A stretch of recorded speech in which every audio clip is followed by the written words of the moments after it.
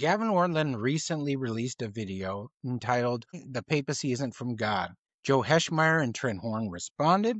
Today, I want to offer what I found in a book from Jerry Walls and his co-author Collins, Roman but not Catholic. They actually give a mathematical argument against the papacy that aligns and supports Gavin's main point. When you look at the earliest sources, they're silent about a pope in Rome. And so kind of when you do the math and you look at Walls and Collins' probabilities, it's pretty brutal. Because if the papacy was divinely instituted from the beginning, if Peter was the first pope and his authority was passed successively in Rome, we should expect the earliest Christian sources to at least mention it, but they don't. Clement, writing from Rome, silent. Ignatius, who names bishops everywhere else, silent about Rome. Justin Martyr, teaching in Rome itself, silent. This silence, Ortlund argues, is evidence that no monarchical bishop, no pope existed in first century Rome.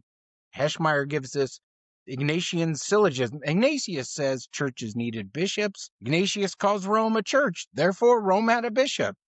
Maybe logically valid, but there's a lot of gaps. Horn argued that, hey, the best explanation of the data is that, there must have been like Peter's primacy in Scripture and early appeals to Rome and Ignatius's succession list. There's got to be some sort of pope there. But there's a problem. When you actually calculate things using Bayesian probability theory, it gets pretty devastating.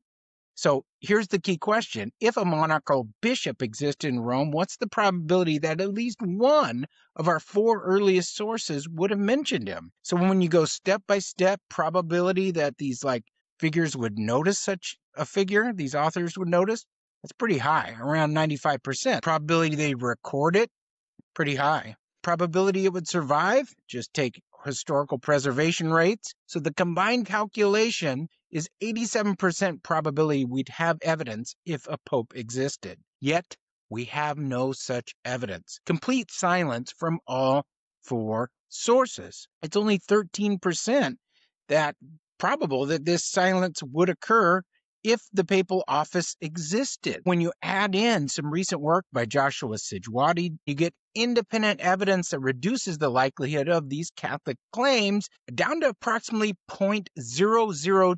So Heschmeyer's syllogism and Horn's cumulative case can't overcome 99.998% probability against their position. When rigorous methodology meets historical evidence, sometimes the numbers reveal what centuries of debate obscured.